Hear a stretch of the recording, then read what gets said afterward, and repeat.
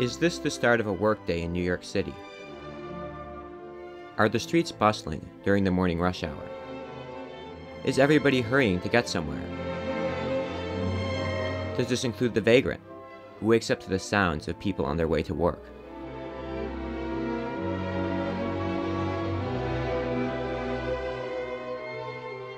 Does the vagrant decide to go to the supermarket?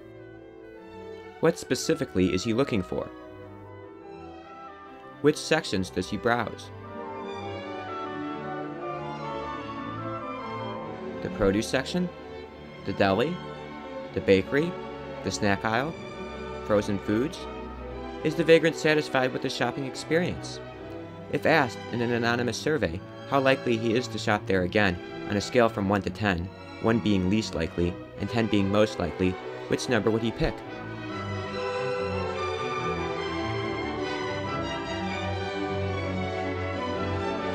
How does the vagrant feel when he walks home?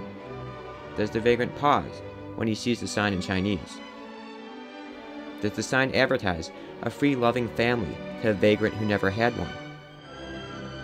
Free clothing, shelter, healthcare, an Ivy League education, gainful employment, a 401k, a vacation home in Cancun, a gas-guzzling SUV, happiness? Does the vagrant take any of these capitalists up on their generous offers, or does he walk on because he can't read Chinese?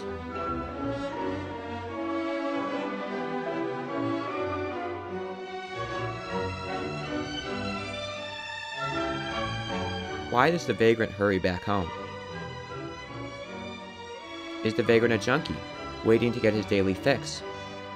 Is he addicted to heroin, crack cocaine, pills, punching himself in the face? Running around in circles?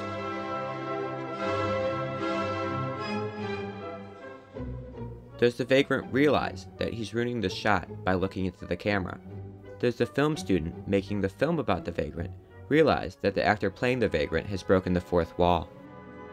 Who is the film student? Why is he making a film about a vagrant? Has the film student ever been a vagrant? Has he ever seen poverty? Are his parents wealthy? Would Obama's proposed repeal of the Bush-era tax cuts affect his family?